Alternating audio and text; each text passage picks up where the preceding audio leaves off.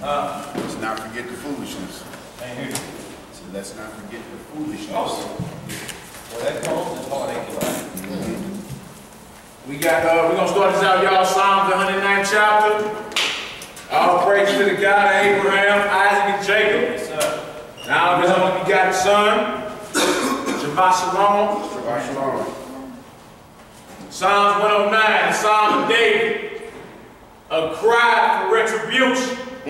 Psalms 109, hold not thy peace, O God of my praise, for the mouth of the wicked and the mouth of the deceitful are opened against me. They have spoken against me with a lying tongue. They compass me about also with words of hatred, and fought against me without a cause. For my love they are my adversaries, but I give myself unto prayer. And they have rewarded me evil for good, and hatred for my love. Set thou a wicked man over him, and let Satan stand at his right hand. When he shall be judged, let him be condemned, and let his prayer become sin. Let his days be few, and let another take his office. Let his children be fatherless, and his wife a widow. Let his children be continually vagabonds in bed. Let them seek their bread also out of their desolate places. Let the extortioner catch all that he had, and let the stranger spoil his labor. Let there be none to extend mercy unto him, neither let there be any to favor his fatherless children. Let his posterity be cut off, and in the generation following, let their name be blotted out. Let the iniquity of his fathers be remembered with the Lord. And let not the sin of his mother be blotted out. Let them be before the Lord continually, that he may be cut off the memory of them from the earth. Because that he remembered not to show mercy, but persecuted the poor and needy man, that he might even slay the broken in heart. As he loved cursing, so let it come unto him. As he delighted not in blessing, so let it be far from him. As he clothed himself with cursing, like as with his garment, so let it come into his bowels like water, and like oil into his bones. Let it be unto him as the garment which covereth him, and for a girdle wherewith he is girded continually. Let this be the reward of mine adversaries from the Lord, and of them that speak evil against my soul. But do thou for me, O God, the Lord, for thy name's sake, because thy mercy is good.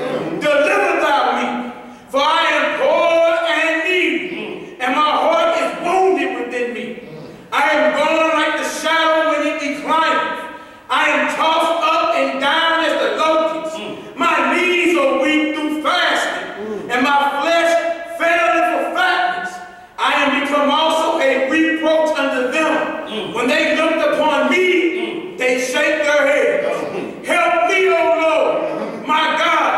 O save me according to thy mercy, that they may know that this is thy hand, that thou, Yahweh, has done it. Let them curse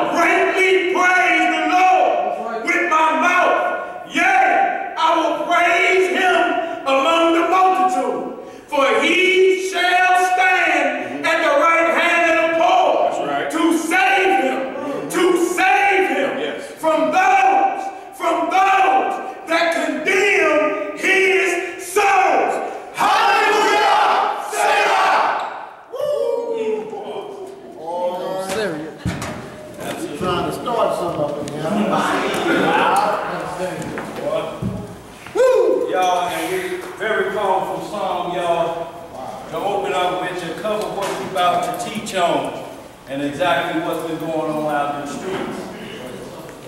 Y'all, let us say this first. A lot of times when these things happen, you be looking for a representative from the camp or us to represent and events that go on around here. Y'all, we can't be talking out of both sides of our neck on no issue that go on out here. Y'all, we can't talk about, you know, the different things that's happening, and then because this, it seems to have gotten next to me personally, we all go out here now and break protocol. What we're talking about is what we've been doing for years. And that's warning the people what's coming. There's a million videos out there telling them about boots on the ground. Text messages was flying a week before this that the city police had geared comparable to take on the Iraqis, to take on Afghanistan. But they got it trained on the people with a few 9mm at max. So y'all, we've been warning this. We've been out on the street corners. We don't change protocol because this issue is happening. All this is just what we've been telling you is what's happening now. Have we been heeding to what's happening? What we gonna say more, or what is the president's gonna do more? Been out there at a time when they can listen. You can't listen when tumult is happening. Who gonna listen? It's a fever pitch at this point. The scripture even tells us about a man drinking wine in the book of Sirach. Do not rebuke him when he's in his wine. How you gonna talk to somebody fully inflamed? Can't do it. What kind of conversation you think we're gonna get out of there? If he here with his mind under that condition, then he gonna think it's okay. I can get drunk and talk about the Lord because I can still understand when I'm full. The same way as Adam, unless they eat from the tree of life and live forever in that corrupted flesh now. Y'all, we can't do it. We understand the pain, but we already been studying about Rachel's children weep, who we are part of. Y'all, this week, we already been warned that it's coming for the time period. What you think we've been talking about? Just spitting at the wind? You don't think we preparing you for what you see? It's just happening. Right. Either you scared right now because you're saying, hold on, wait a minute, I didn't think it's going to be in my lifetime. Hell, I was looking to put my feet up on the bed and look at my grandchildren while I get sent off. Right. Bad as you've been wanting to see it, now it's coming. Now it's here. Y'all, do what they are showing you is what we've been talking about all the time, what happened in Jerusalem in 70 AD. They cut off 270 from getting in this way. They cut off Lucas and Hunt from getting in this way. Those are where our shops are with our food in. When we loot up and take everything before they surround the shop, what's coming in? So guess what? The loot is coming next. You think you're going to be able to be on your patio chewing some lamb and sipping on Mark and David and don't think tumult is coming your way when they smell it and it ain't nothing else in the city? Go ahead, boy, what you got? I got Jeremiah 30. Let's get that. Jeremiah 30 about Jacob's trouble. 30, where you going, man? Start around verse 10.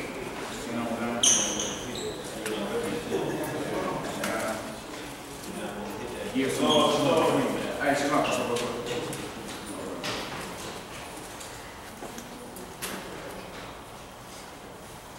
All right, we're going to start this out in Jeremiah, the 30th chapter. Start around the 10th verse. Wherever we're going to start at. Y'all, and a lot of times, y'all, we get this value challenge. But everywhere Christ warned us and all the things that he warned us of, he said, how you going to bind a strong man? I mean, how you going to take a strong man's house unless you bind him? You think you're going to bind him with Home Depot rocks they getting out of people's landscaping gardens, throwing at them M16s and shields? No. But has anybody though, had you been putting the truth out that people who know you, has any of them people after all these years come back to you and say, hey, I see it, I need to know, tell me what's going on, I want your perspective on this? No. Yes. All right, y'all, we're going to start at Jeremiah 30. We're going to start back up at around, we're going to start at 7. We're going to start at 7. We're going into Jacob's trouble, and which is the time when the house of Jacob, the 12 tribes of Israel, will be persecuted worldwide. The things we seeing in the beginning of Jacob's trouble. Worldwide persecution of the saints of the Lord. May the Lord have mercy on our little brother Mike Brown's soul and every other brother gunned down. That's right. By these rogue police officers. May all the innocent blood shed from Abel going back to the garden. Yes, sir. Up until all the innocent blood shed up until Christ's return. It all will be answered for. The Lord is all about vengeance and get back. We say it all the time. Vengeance is the Lord's. Right? When he enter into judgment, then you get emotional. That's right. Feel me? Ain't no such thing as a velvet revolution. If he say nation gonna rise against nation, that's gonna be bloody conflict, man. That's where we at with it. We're gonna read this whole chapter right here. Right. And it's about Israel returning to their promised land. But before that, you gotta go through trouble, persecution. Alright, so we shouldn't be surprised even though it hurts. We shouldn't be surprised in this final hour to see our brothers getting gunned down as they are. The Lord told you it was coming.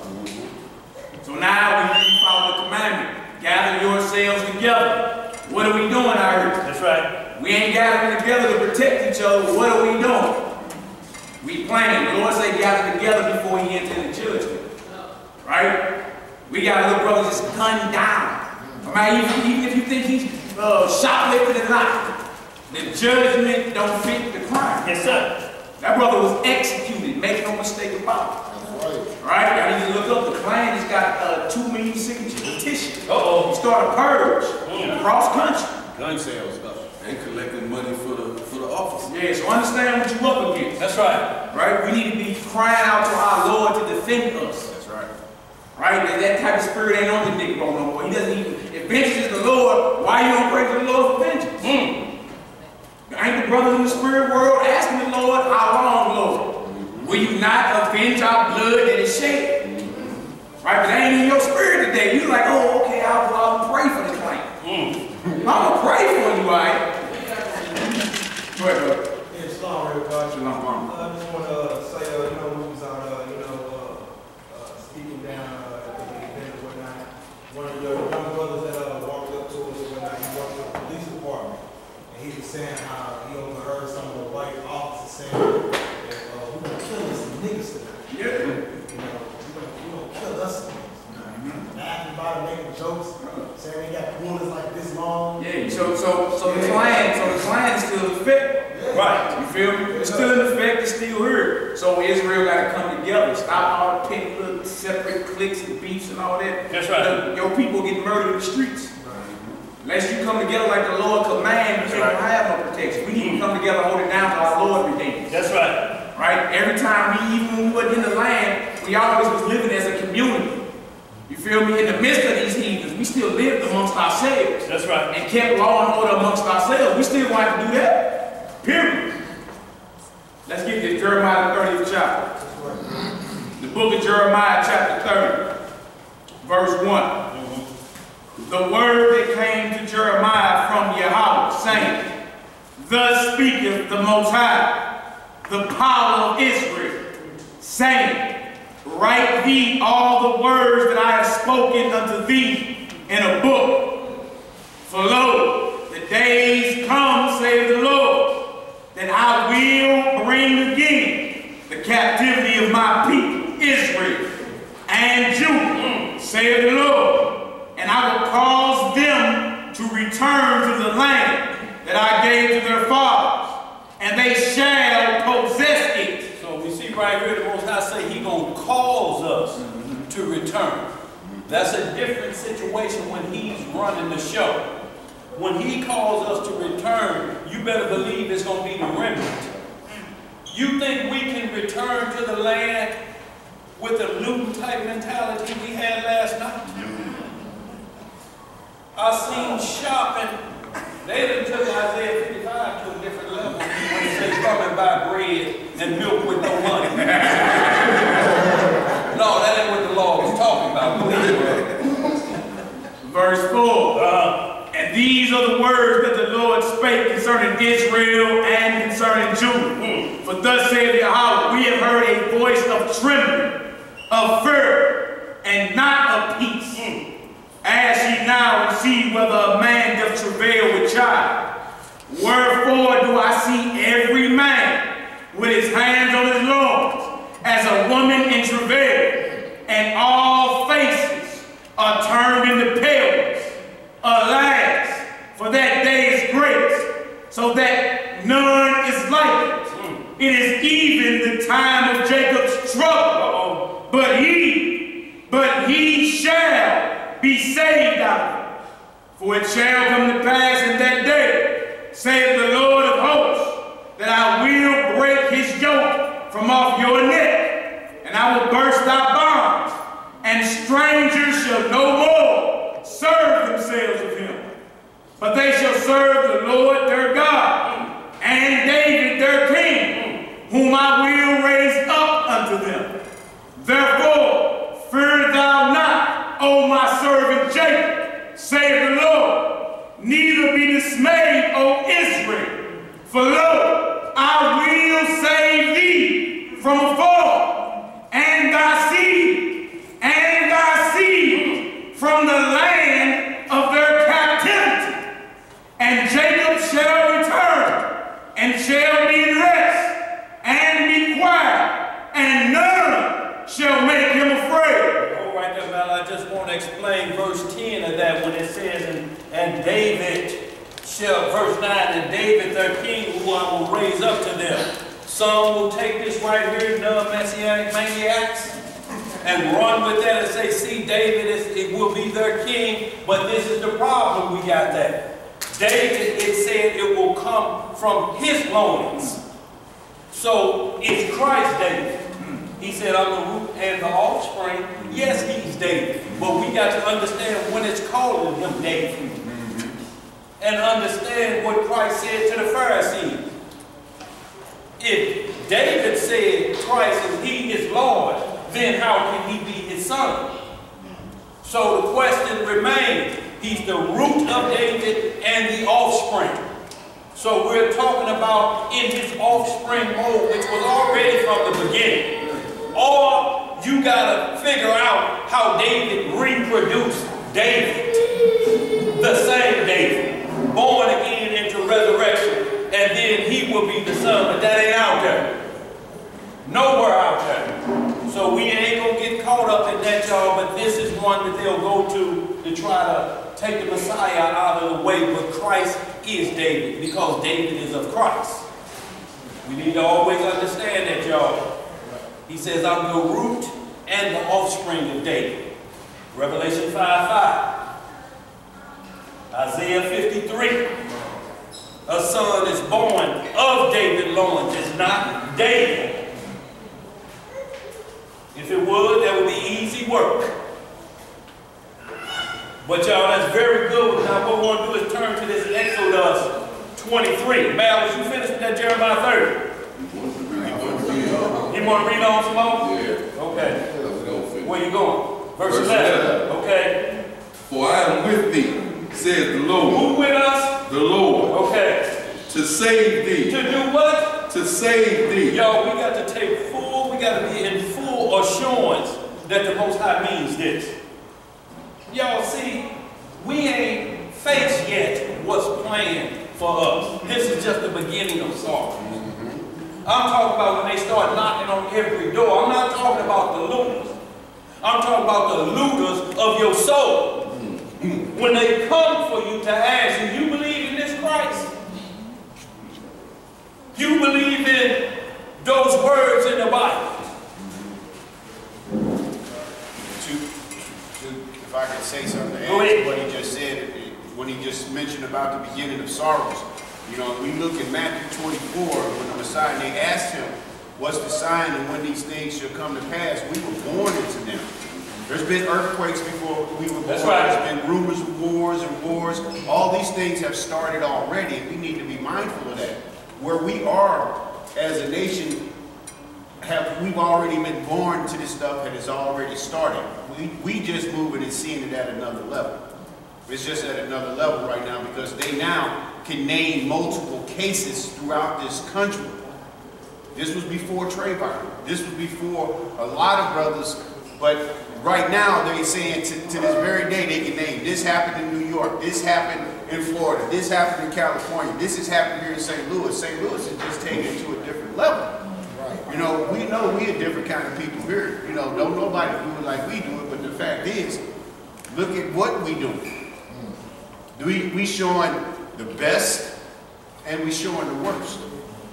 You ain't been seeing it like that, like here. You know, not since Rodney King has it blew up like this. Well, Go ahead, bro. Absolutely. Go ahead, verse 11 again. For I am with thee, says the Lord, to save thee, though I make a full end of all nations, whether I have scattered thee. Yet will I not make a full end of thee. See, this is telling us where we going to flee when he say, I've made a full end of every nation where I've scattered thee. Where we ain't scattered at. Where we ain't. That's the first place. If we ain't there, then this place where we may need to be running to. But he said, I have made a full end of every place that I have sent you to of those nations, but not a full end of thee. So basically he's saying, for my children that obey my voice, I will not make a full end of you where you sent to. right. I'm going to protect you. Around all that chaos, you going to be protected. Go ahead, bro. And if y'all also write down Jeremiah 23, Brother Greg talking about David. 7 chapters back in Jeremiah 23, he brings up the king again. That's right. And says he's coming out of the loins of David. What did it say? A branch out of the loins of David. That's right. At Jeremiah 23, verse 5 through 6. And it calls this very branch the Lord, our righteousness. So that's the precept you will use to let the brother know it ain't just talking about David. That's right. It's talking about one coming through David who will sit on the throne of David. That's right. All right, so back to Jeremiah 30. What did it say, brother? Jeremiah 30, verse 11. Pick it right. Start 11 again because he had a little bit more to go. Okay, Jeremiah 30, verse 11. For I am with thee, saith the Lord, to save thee, though I make a full end of all nations, will I have scattered thee, yet will I not make a full end of thee. That's right. But I will correct thee in measure. What are you going to do? But I will correct thee in measure. Y'all understand what the Most High said? Like he said, look, I will save you in them places, but you better not shame me. That's right. You don't shame your parents. How you going to talk about honoring our father and our mother and you shaming our father? He going to correct us in measure. Go ahead, brother. And will not leave thee altogether unpunished. Do you see that? Will not leave us all together unpunished because he's not a respecter of persons.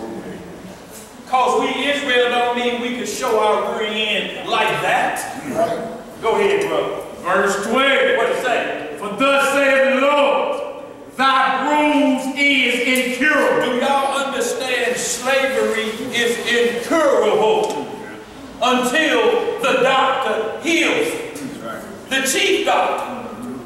This bruise, y'all, we got is incurable because no matter how high you get, guess what you link back to with the history in our books today and what they're teaching tomorrow? Back to the plantation as far as you go. Does your surname change from slavery? Is your future according to all the doctrines taught tomorrow and some taught today and yesterday? Talk about this bruise being cured. Go ahead, bro. For thus saith the Lord, thy bruise is incurable, and thy wound is grievous. Y'all don't think this a grievous wound? What happened out there? Y'all know who you playing with. You ain't got a clue about this chant. This is a champion. This is a Goliath, y'all. And understand that don't mean we fear this Goliath, because we know the stones that's coming cut out without man's hand is about to hit it in the forehead. Right. Go ahead, bro. Verse 13. What it say? There is none to plead thy cause. You see, when the Most High talks about, constantly we'll see the words of plead concerning the Most High and the children of Israel. Pleading and begging our cause are two different things. According to the Most High says when he pleads, he's like, look, I ain't gonna tell you but one more time. Then I'm gonna have to do something. That's a plea. That's what you try to tell your children. Look, I've pleaded with you 3 times about keep having company when I'm gone. They don't beg you not to have company, do they? No. Please, Junior, don't have nobody in my house when I'm going to work. Who would have heard that? No, it's a plea to you. If you don't want your brain set on fire, let me find out when I get home. Go ahead, bro. There is none to plead thy cause, that thou mayest be bound up. Thou hast no healing medicine. All thy lovers have forgotten thee. Y'all see that? Say that again. What that who forgot us? All thy lovers have forgotten thee. Now look, it talks about that Revelation 18:2, the lovers of this nation, all the ones who making up merchandise out of us, everybody in our neighborhood done forgot about thee. Because you merchandise. Go ahead, bro. They seek thee not, for I have wounded thee with the wound of an enemy. With the wound of a what? An enemy. With the chastisement of a cruel one. For the multitude of thine iniquity. Well, because of what? For the multitude of thine iniquity. Because your sins were increased. Y'all see that, y'all? Look, before we ever was able to go out there and march, if we didn't learn from the Trayvon incident with these so-called leaders that run to tumult, understand what we're talking about. This same leader should have gotten practice in the Trayvon case.